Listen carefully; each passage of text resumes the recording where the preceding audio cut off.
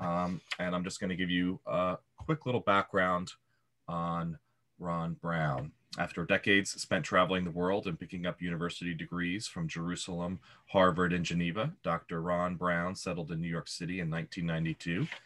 He has been teaching history, ethnic studies, and political science at Touro College and world religions at the Unification Theological Seminary for over 25 years.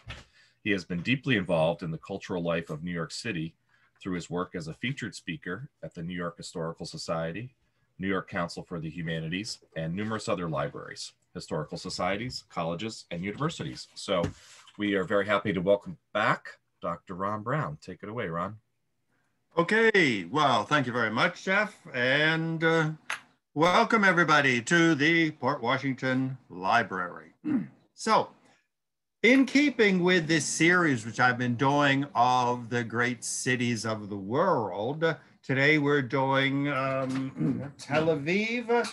What did we do last time? Well, we did Istanbul, another fascinating city.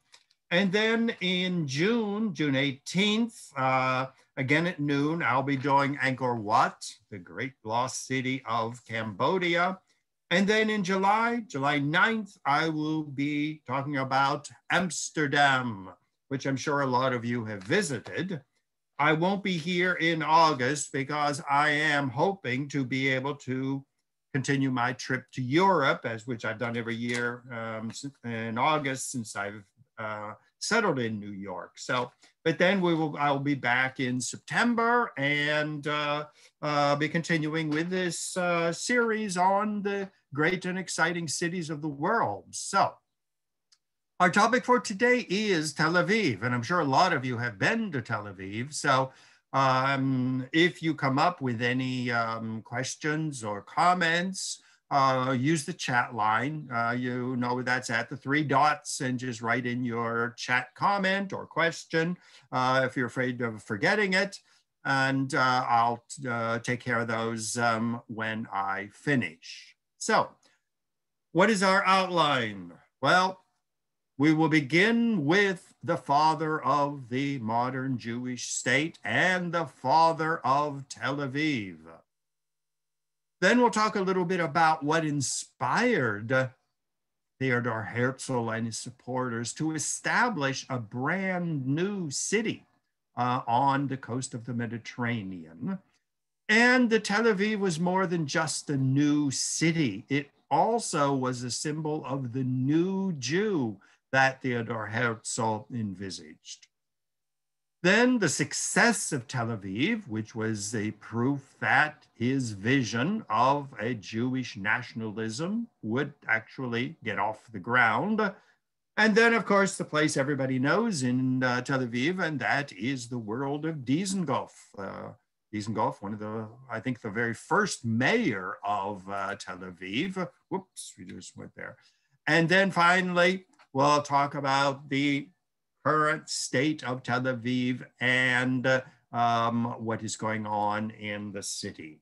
So, as usual, I'll talk for about 45, 50 minutes, and then we'll throw it open to the chat questions and comments, and I'll field any questions you may have. Okay, now, I'm sure you've all heard of Theodor Herzl. Well, Theodor Herzl is considered the father of the Jewish state. And in fact, his 1896 book was called The Jewish State Toward a Modern Solution to the Jewish Question.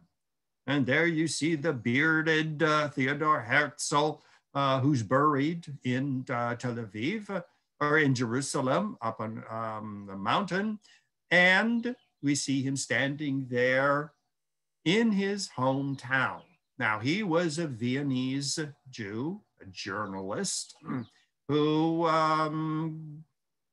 was a newspaper writer, a researcher, and traveled throughout Europe as a journalist, which meant he had exposure to leading figures, controversial figures. He could travel all over with his passport, which listed him as a journalist.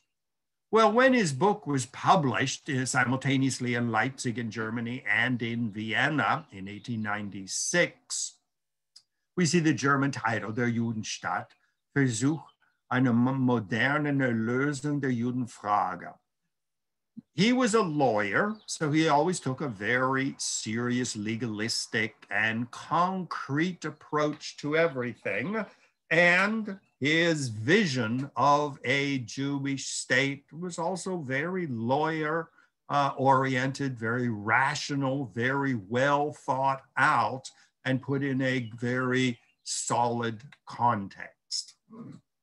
Now, he is proposing a Jewish solution to the Jewish question. Well, first, what was the Jewish question he was referring to? It was the reality of the destruction of Jerusalem in the year 70 AD by the Romans following the Great Revolt.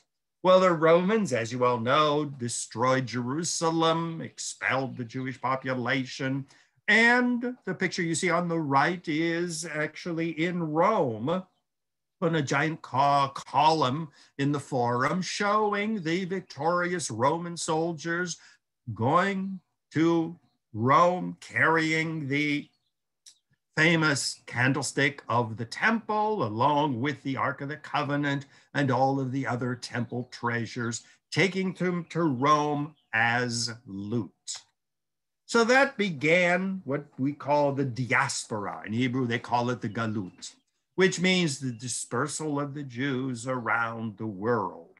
Well, without the temple, of course, the Jews had to adapt. The temple was gone. Most of the priests were killed. The kings were no more. The elite was dispersed or slaughtered. And so Judaism entered a real crisis. How can you continue Jewish identity without the infrastructure of a government? You have no policemen, you have no army, you have no taxes, you have no priests, you have no temple. And so what we call synagogue Judaism emerged. The priests were replaced by rabbis. Animal sacrifice in the temple was replaced by studying the Torah. So a whole new form of Judaism emerged, and this was Judaism as a synagogue-oriented religious movement. The Torah was finally written down, and the text which we use today was agreed upon. These are the 5 books attributed to Moses, which are in every synagogue and are the basis of the synagogue worship. Hebrew, of course, had died out by the time of the Roman occupation of Jerusalem and destruction of Jerusalem.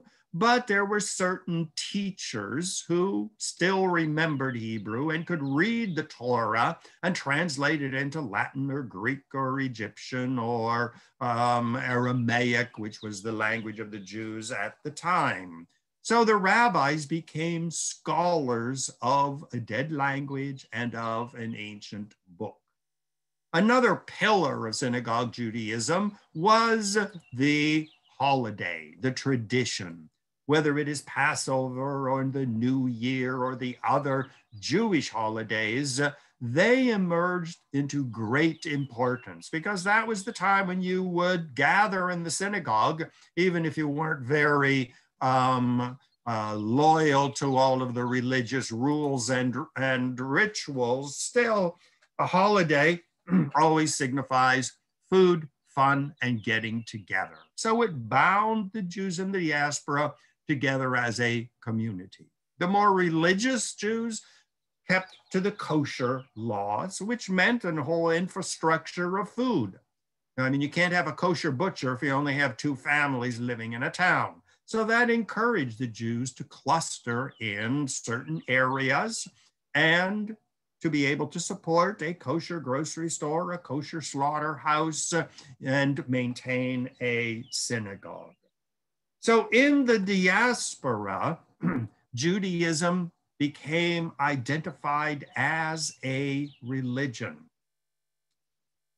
When the Jews settled in a particular place, of course, they developed their own culture. You had the Yiddish-speaking Jews of Eastern Europe. See the signs on the picture. This is from the Eldridge Street Synagogue and Museum, where they have preserved all these signs in Yiddish. The different groups of Jews developed different languages, whether it was Yiddish or Ladino or Romaniot. In the Greek Jewish, they developed their own forms of clothing, their big, expensive wool hats or other types of turbans, and developed their own cultures. They continued to migrate around the world. The picture on the bottom left, we see the Lower East Side, which in 1900 already hosted 500,000 Jews. Jews continued to expand. You had the Jews in Spain, the Jews in Babylon, the Jews of India, the Bukharian Jews of Central Asia. You had the Jews of the Russian Pale of Settlement in Austria and Hungary and Romania. Some Jews, of course, assimilated. They saw no reason to maintain these religious rituals. And like Jews today, especially Jews in America, where over 50% marry non-Jews, and it's very easy to assimilate. You can change your name and move to a new place, and nobody would be the wiser. A lot of Jews identified themselves as either Greeks or Italians or Spaniards because they had very often a similar ethnic background and similar facial features, black hair and whatnot. And so they could very easily assimilate.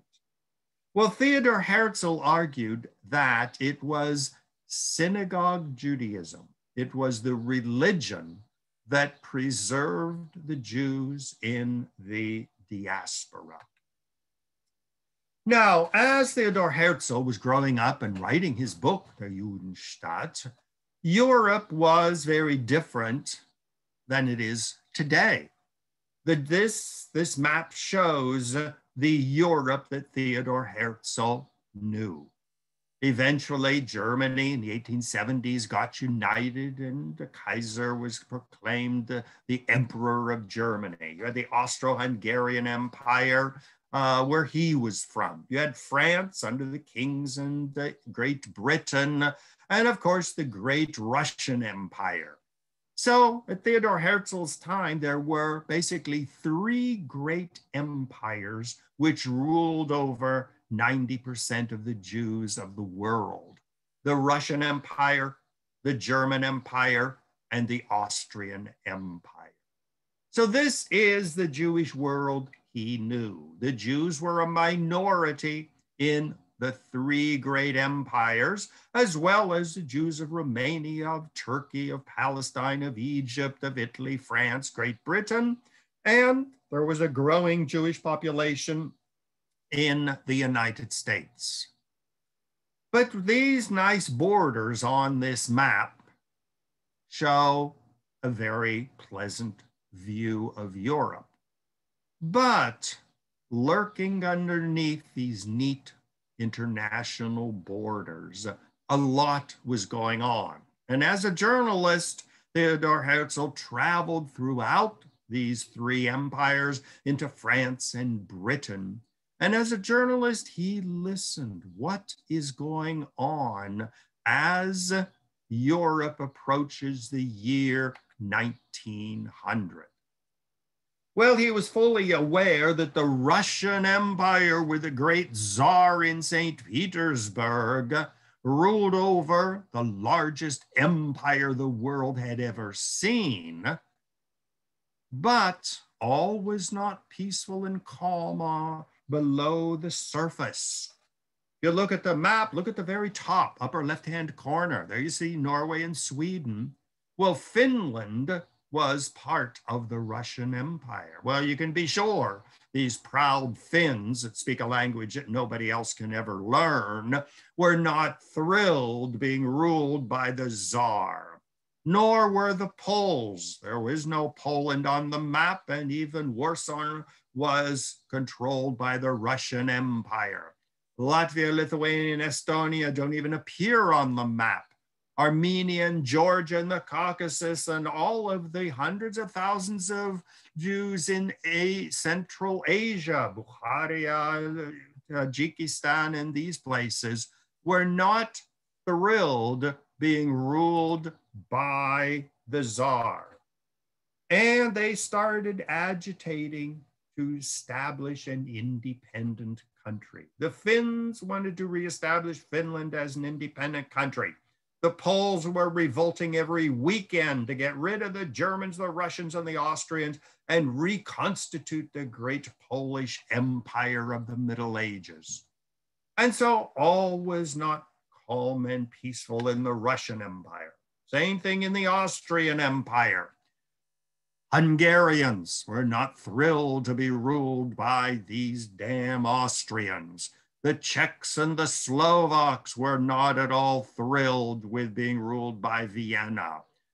Large areas of northern Italy were also controlled or periodically conquered by the Austrians. Transylvania, today part of Romania, was not thrilled with the Austrians. And then there were the Croats and the Slovenes and the Bosnians. None of these people were very happy being ruled by Vienna, and they started demanding independent states as the early years of the 1900s started unraveling.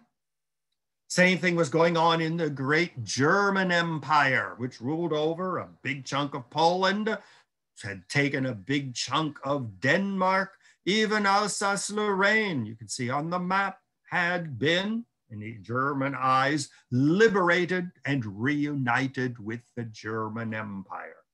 Well, neither the Poles nor the Danes, and some would even say the Alsatians and the people from Lorraine, were very happy living under the German Kaiser. All of these peoples in the years leading up to World War I were demanding independent countries. There were millions of Hungarians in the area which is today Hungary, and they said, we want an independent country. Well, one of the big problems that confronted Herzl was, he said, yes, all of this nationalism is rising all over Europe. The German, the Austrian, and the Russian empires are built on a very unstable foundation. But Herzl, as a Jew, a non-practicing Jew, and an anti-religious Jew, highly secularized Jew, still, he was a Jew, and he realized that the Jews scattered from one end of Europe to the other were also a major nationality. But the problem was they were scattered in communities from the middle of Russia down to Portugal, and from Great Britain down to Egypt and Ethiopia. There was no one geographic area that the Jews could say, we are a majority here and we want independence. So that was the problem, the Jewish problem that Theodor Herzl wanted to solve. Now you look at the list on the left, you can see that there were about 3 million Jews in what is today the Polish area, divided up back then between the Germans, the Russians, and the Austrians.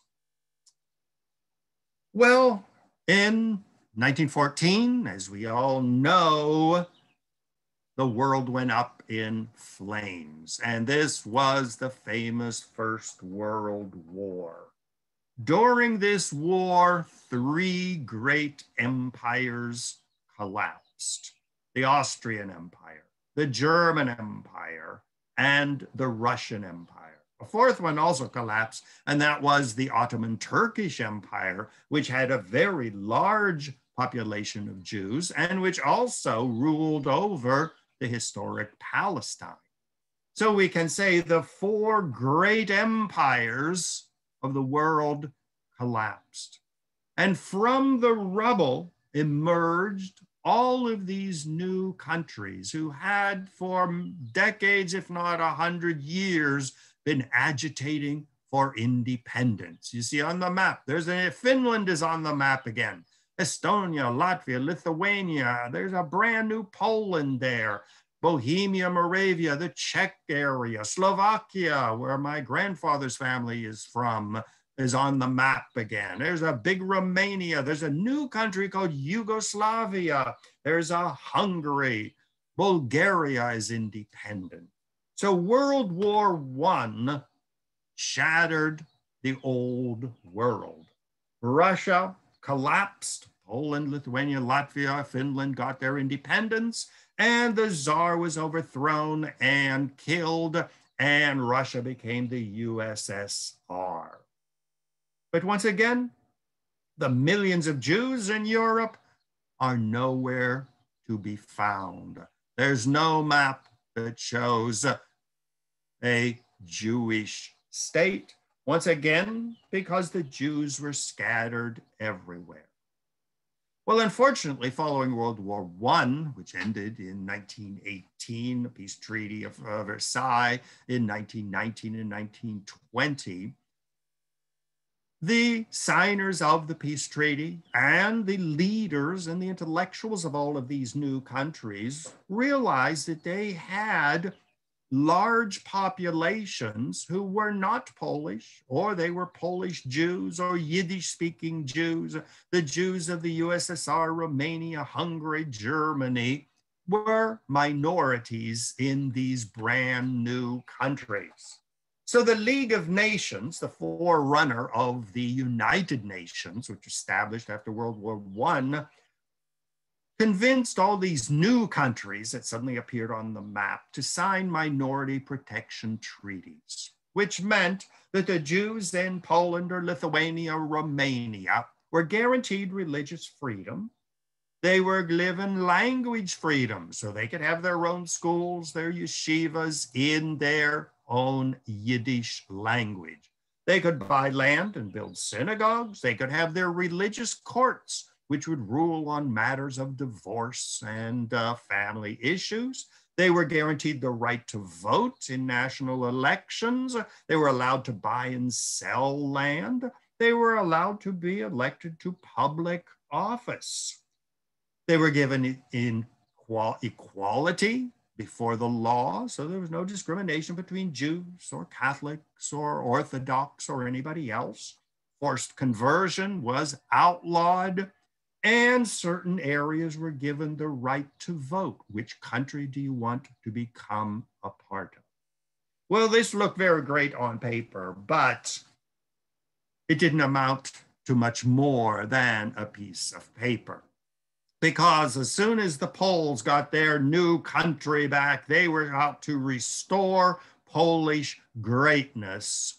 And they said, well, if you want to live in Poland, you have to learn Polish. You should go to the Polish public school system. You should get out of the ghetto and join in Polish society. Now, of course, a lot of Poles said, no, they're not even Poles. They should simply get out. So following World War I, when all these big countries got their independence, restored their national languages and all of that, the Jews were even more brutally persecuted. Pogroms in Russia gave way to the communists, who were no great lovers of Jews either. And of course, we know that by the First World War, anti-Semitism had risen to such a pitch that the Nazis built their entire political movement on the ethnic cleansing of Germany. And it was not only getting rid of just Jews, but of gypsies, of gays, of Poles, of anybody who was not ethnically German. So 6 million Jews were ended up being exterminated. Well, Theodor Herzl, while this was going on, he foresaw that the status of the Jews following World War I was not going to improve. He even predicted that the leaders of these countries which wanted their national independence would have no love for the Jews. And so the Jewish destiny was catastrophic, according to him. So when on May 14th, 1948, the Jewish state was established, they clearly recognized that it was Theodor Herzl's predictions of a Holocaust that proved to be true. Well, Theodor Herzl was not, as I said, not a religious Jew. I mean, he had never studied Hebrew much and never went to synagogue. I mean, he was as secular as anybody else, a great lover of Wagner's operas, a connoisseur of opera and ballet and everything else. Well, his view of who is a Jew was radically different from that of the traditional synagogue. The traditional synagogue said the rock upon which the Jewish people stand is their religion, their covenant with God. Whereas Theodor Herzl said, no, the Jews are a nation, just like the Poles and the Germans and the Lithuanians and the Japanese and the Chinese. A Jew is a nationality, and religion has nothing to do with it. If you're celebrating Passover, it has nothing to do with God. It is simply part of the Jewish history, just like the American Revolution or the French Revolution were part of our national histories. So he said the Old Testament should be taken as just a history book. So he said and set out to establish the new Jew, the Jew that would reject all of the God talk and all of the religion talk and all of this kind of stuff. And he wanted to reestablish the Jewish people as a national group. Of course, most importantly, was the restoration of the national language, which under Ben Yehuda was achieved. Now, of course, Herzl never spent his time learning this new national language, but he said that this is part of a national identity. Spain has Spanish, Portugal has Portuguese, Japan has Japanese, and France has French. So the Jews should have a restored Hebrew language. He said they should leave Eastern Europe, gather together, and eventually decided that historic Palestine was to be their national home, although he was offered areas in Africa and Australia. But he said, no, the historic bond is with the historic Palestine. He studied Jewish history, resurrected national pride. Masada had nothing to do with religion. It was a sign of Jewish resistance against Roman domination. It was a battle that was part of the history. And he called for the end of the diaspora. Once again, way back in the 1880s, predicting that the Jewish future in Eastern Europe, as well as Central Europe, was bad. It would end in disaster, and so the Jews should get out while the getting was good. So basically, he rejected 2,000 years of Jewish history, saying, get rid of rabbis, get rid of synagogues, get rid of these pasty-skinned Jews with their funny curls and funny hats sitting in a yeshiva studying books in an ancient dead language. He said, go to college, get an education, restore the Hebrew language, become an engineer, become a journalist. In fact, create the new Jew. And here again, this was part and parcel of the identity of the late 1800s and the early 1900s. Restore Poland to its historic greatness, restore Hungary to its ancient greatness, and restore the Jews to their ancient greatness. Now, this same mentality was arising even among the African Americans, where the survey graphic published in Harlem said Harlem was the Mecca of the new Negro. Get rid of the slave past, get rid of poverty and ignorance, and create the new Negro in the new Negro city of Harlem. Booker T. Washington is accredited with the first person who used the phrase a new Negro. And here you see his book, A New Negro for a New Century. The New Negro, an interpretation by the great poet Alan Locke, once again recreating a people who had been dominated for centuries.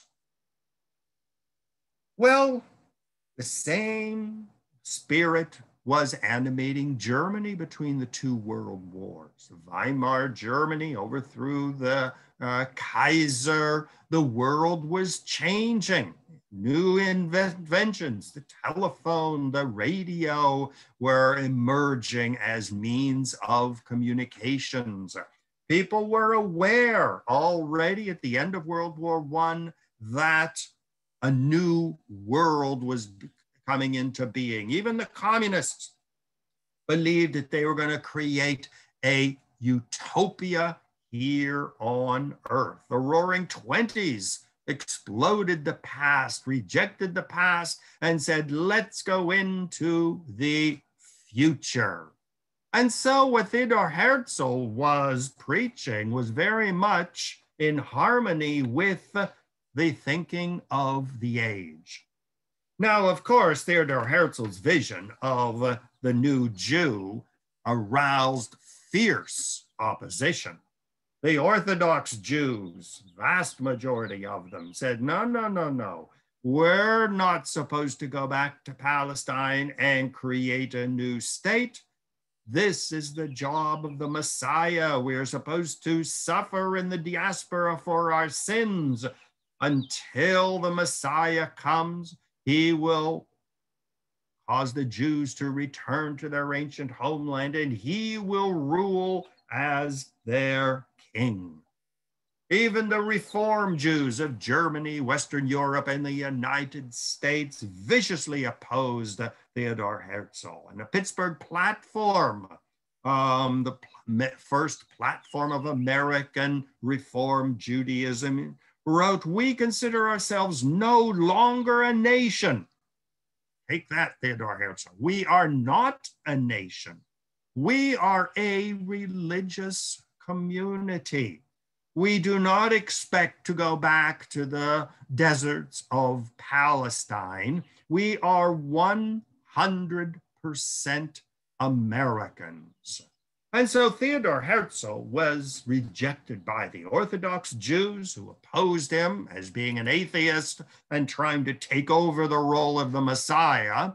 He was viciously opposed by the Reform Jews, especially American Reform Jews, who said, we don't want to go to Palestine. We are 100% loyal Americans, and we are living our lives here.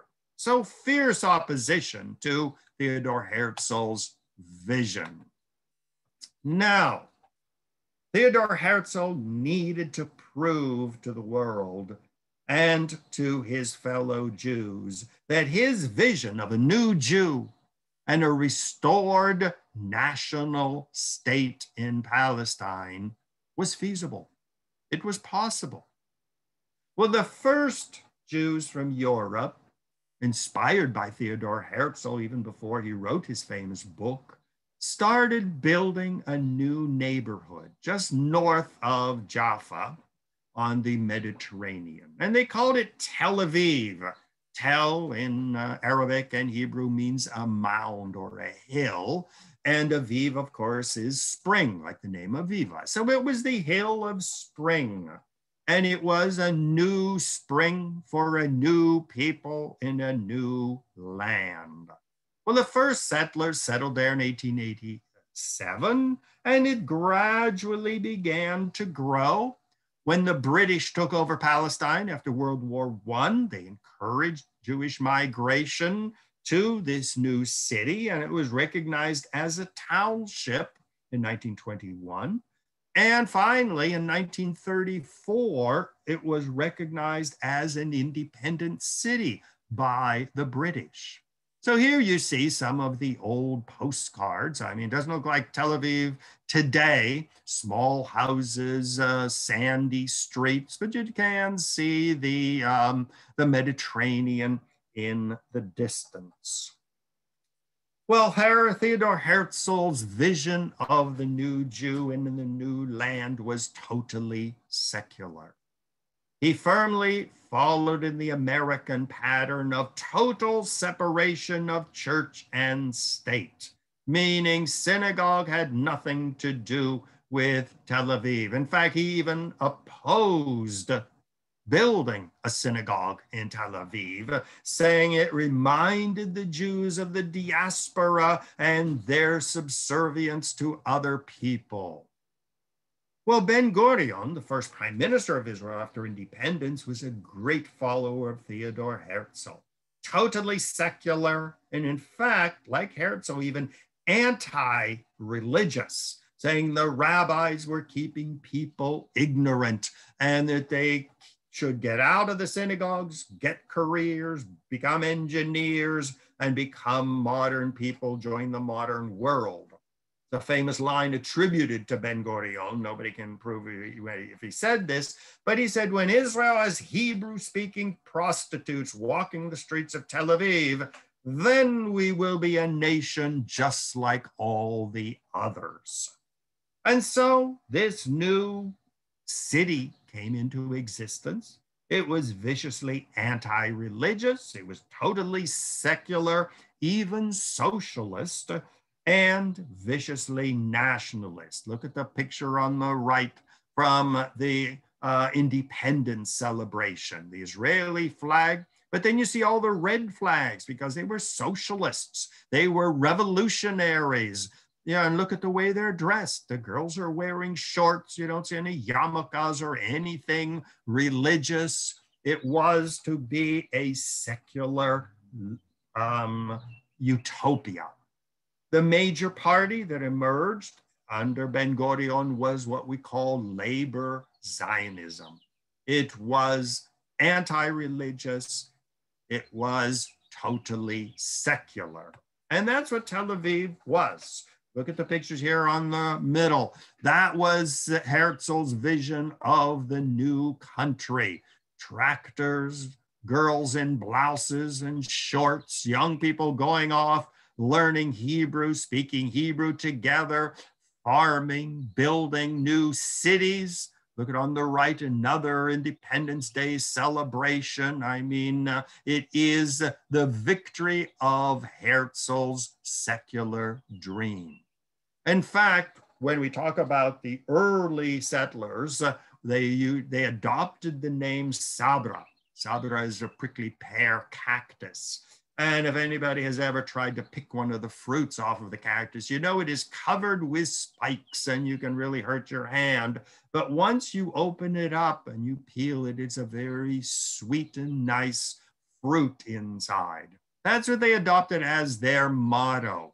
We are as nationalistic as the Germans, as the Chinese, as the Japanese, as the Americans. We are as proud of our national language as the French or the Germans or anybody else.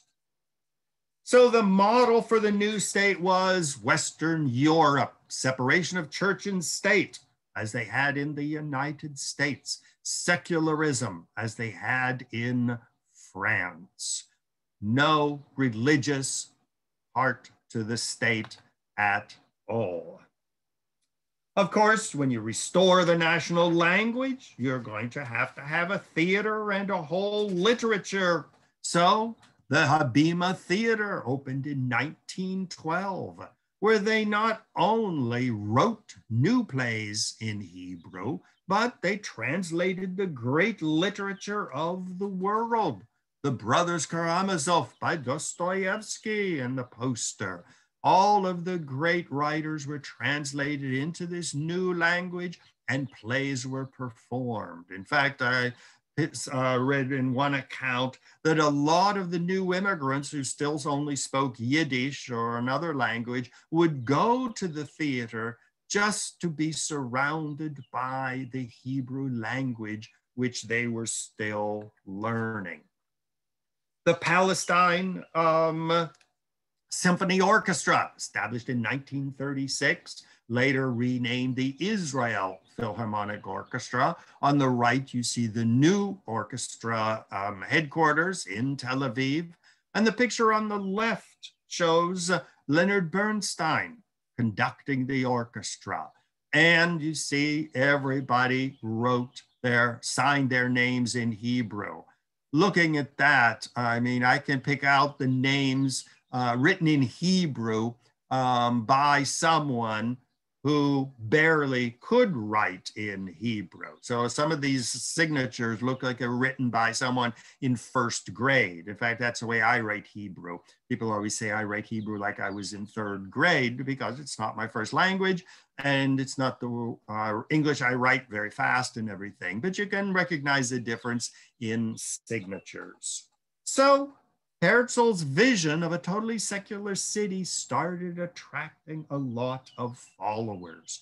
It was a city of the future, embracing the future, the best in classical music, the best in literature. And until today, Tel Aviv is always 100 miles ahead of everybody else.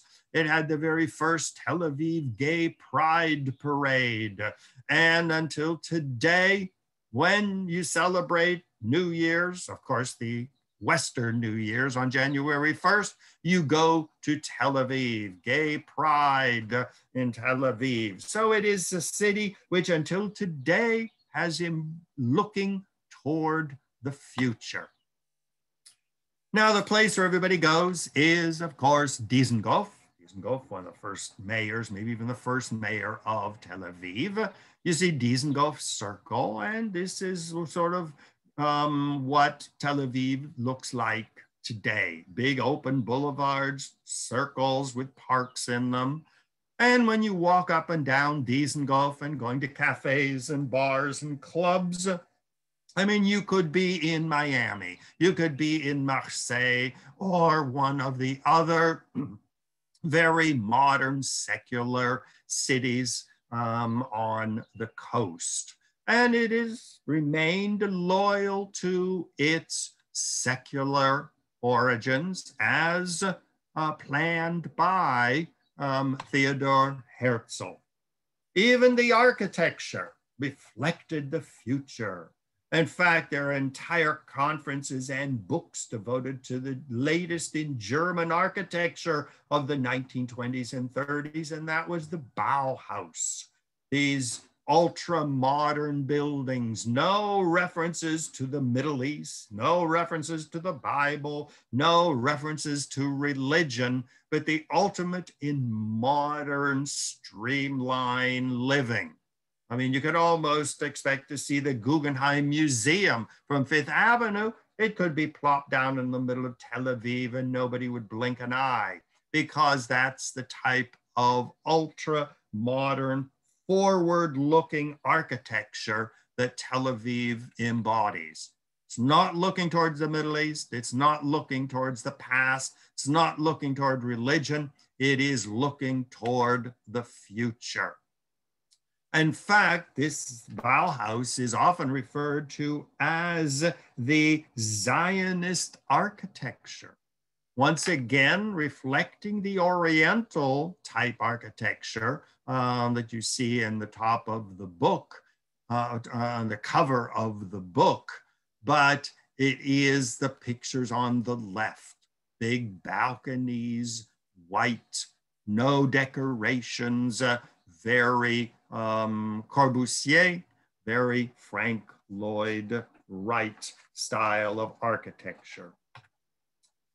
The University of Tel Aviv was founded in 1953, and once again, a very forward-looking university. technology and science, and very, very secular in orientation, and very often viewed as the Israeli Harvard University. Jerusalem has the pedigree, and it was the oldest Jewish university in the country, but Tel Aviv was the very future-looking Tel Aviv. Silicon Valley, of course, is located in Tel Aviv. This is in Herzliya, and up in the north, they call it the Silicon Wadi. Wadi is an Arabic word, which they also use in modern Hebrew, which simply means a valley. But a wadi is a dry river valley that only flows with water in the rainy season. So that's what a wadi is. But they call it the Silicon Wadi. High technology. A lot of the most famous hackers that are constantly causing problems are trained in the Silicon Wadi.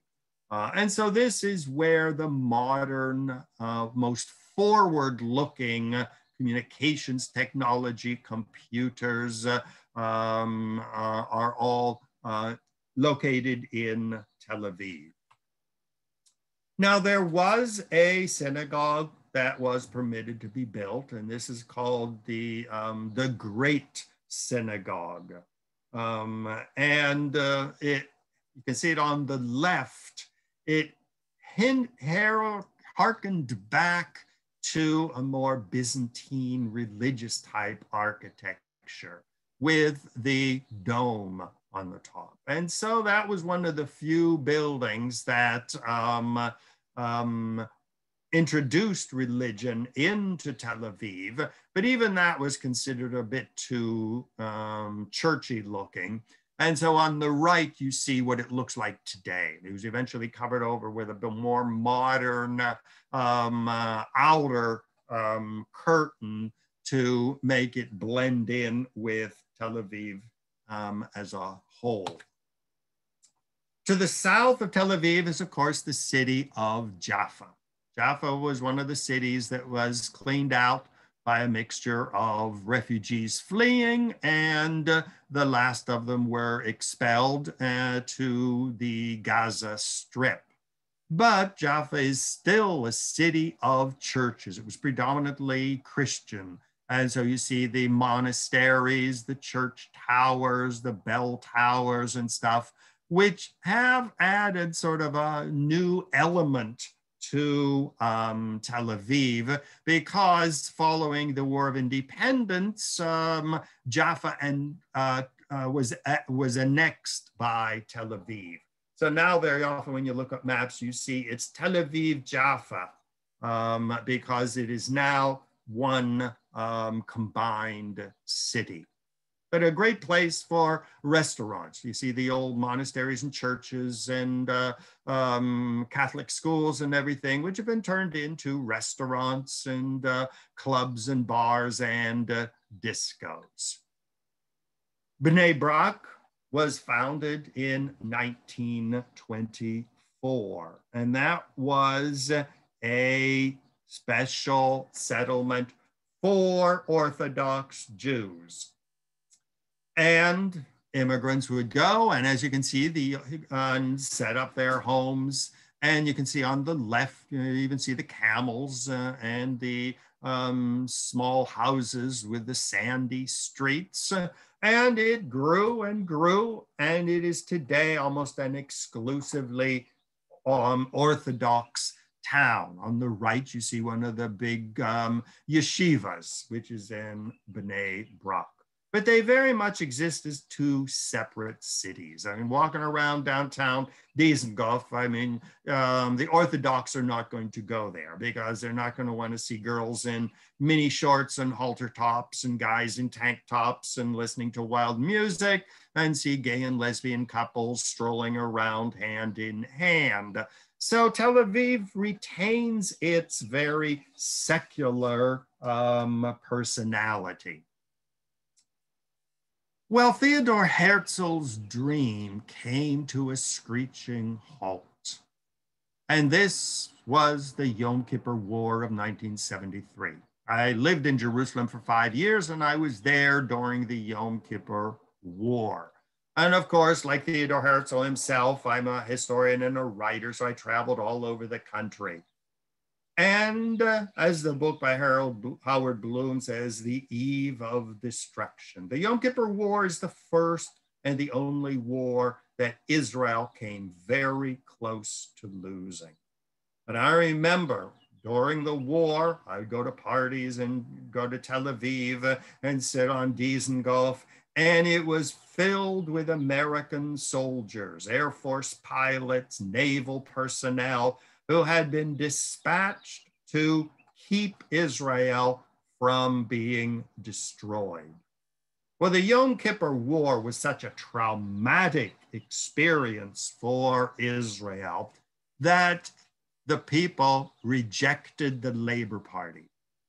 Golda Meir was forced to resign. Moshe Dayan was fired. And the whole Zionist labor movement was rejected.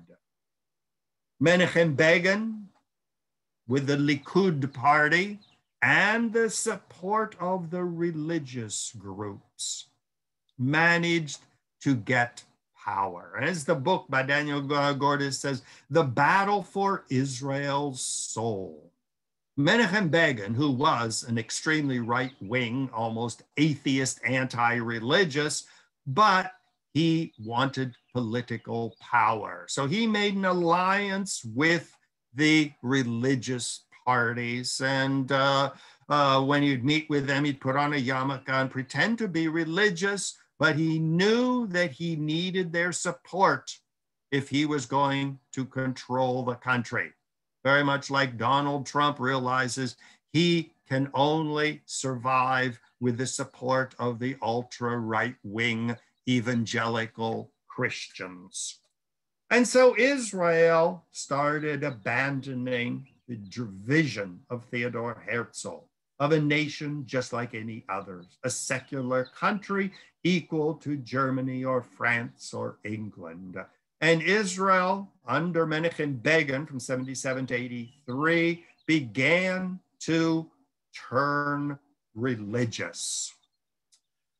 At the same time, you had the rise of modern Orthodox Judaism, where the Orthodox, who had opposed political Zionism of Herzl and Ben-Gurion and Golda Meir and Moshe Dayan, suddenly began to realize that if they got political power, then they could start forcing the country to abandon its secular origins and become a religious state. There's a whole literature on religious Zionism. When you go to Israel, you see the picture of the guys on the right. These are very often young guys, very militant. You see the strings and the t-shirts and the yarmulkes. The knitted yarmulkes is what they prefer. And with Menachem Begin and then later subsequent prime ministers such as Ariel Sharon and now Netanyahu, the two big movements sponsored by the religious right went into overdrive. Settlements, the West Bank and East Jerusalem and Gaza were no longer bargaining chips to be bargained away for peace, but they were to be annexed. And secularism was rejected and religious Zionism took over. On the right, you see the new Orthodoxy guys building West Bank settlements, expanding into the West. This is very much in the news these days, once again, as I speak. And so a lot of literature was written that the Zionists under Herzl and Ben-Gurion and these people was being rejected. And it was not just might and power that had built the state, that had won the 67 war, that had built Tel Aviv that was important, but it was religious Zionism which was going to take over. Well, the switch of secular countries to religious identities is not just something that happened in Israel. It began even before the Yom Kippur War. For example, you had the Islamic Revolution in Iran, where the very secular Shah of Iran was overthrown. The Americans were expelled, and it became a theocracy. Below that, you see the rise of the BJP, the Hindu Nationalist Party, rejecting the secularism of the founders of independent India and turning it into a Hindu republic. I was in Goa and Mumbai a couple years ago on vacation. And I mean, I visit churches and mosques, and they were scared to death because they say the Hindus are now arming themselves and they want to make it an ethnically and religiously pure Hindu country. And Muslims and Christians and Jews were being persecuted and expelled. In the middle, you see Vladimir Putin's loving symbol, the atomic bomb rocket merging with the Orthodox Church. United States, the same thing, beginning with Ronald Reagan and then going through to Donald Trump, the marriage between evangelical Christianity and the United States, rejecting the separation of church and state, which had been so powerful since the founding of the United States, which had inspired Theodor Herzl, being rejected. Confucianism in China, the evangelical Christians in Brazil, Ethiopia, Mexico. In fact, the civil war in Ethiopia is being fought between the evangelical Christians under the new president and the Ethiopian Orthodox Church. So it is a return to the unity of church and state, which is what is happening today as I speak. Now, how did that affect Tel Aviv? Well, the last time I was in Tel Aviv a couple of years ago, what really shocked me was the fact that even Dizengoff is beginning to look rather shabby. And I was talking to some people, and they said that's because the new government under Netanyahu is funneling all the money into West Bank settlements and new neighborhoods in East Jerusalem. And Tel Aviv, with all of its secularism, is being neglected. So as Jerusalem expands into the West Bank and new settlements are being built, Tel Aviv is being forgotten because it reminds so many people of the secular origins which they're trying to forget. Here we see the light pink areas where the majority of the Palestinians are forced to live. On the right is the hotel I stayed in Bethlehem, and you see the Bethlehem Wall. The entire town of Bethlehem is surrounded by these walls with soldiers, and the Palestinians are forced to live inside. It's a very famous hotel. It's called the Walled Off Hotel, as a museum of the city of Bethlehem and the history of the wall. So that Israel of today has turned its back on the vision of Theodor Herzl, the secular, modern, youthful, Western-looking city of Tel Aviv, and the new Orthodox, the Likud party, Netanyahu, once again restoring religion as the centerpiece of Israeli society and Israeli identity.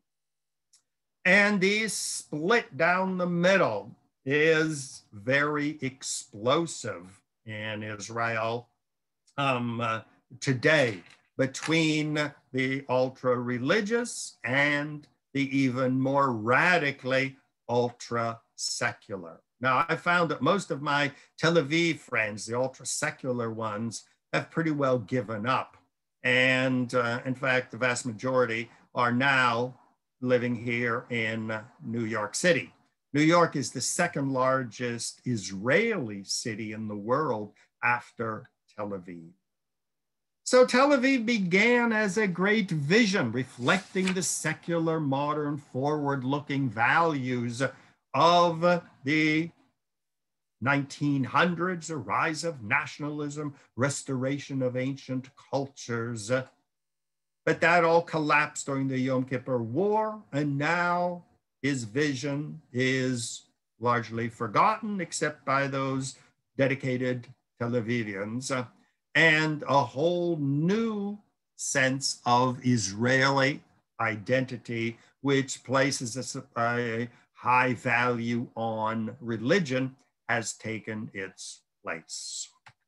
So, picture on the right is me in my apartment in Jerusalem. That's what I looked like when I was in my early 20s. And I did my MA in modern history at the Hebrew University in Jerusalem, and I lived there for 5 years. And that's where I was during the Yom Kippur War. And on the left, that's a little bit more of what I look like today.